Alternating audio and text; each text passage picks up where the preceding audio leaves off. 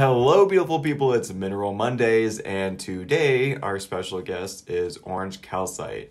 Because it is a Memorial Day weekend, I'm sure everyone was out and about and soaking in different energies from all these different people. And if you are empathic, then this stone is going to help clear your sensitive self. So if you've noticed that you've been feeling a lot of energy and are getting taken out from it and drained and need assistance releasing that energy so that you can feel again, then this stone is going to be your best friend.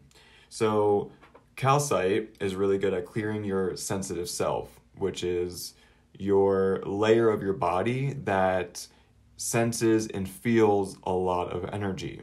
And then that's taken into the body, and then our mind tries to process it.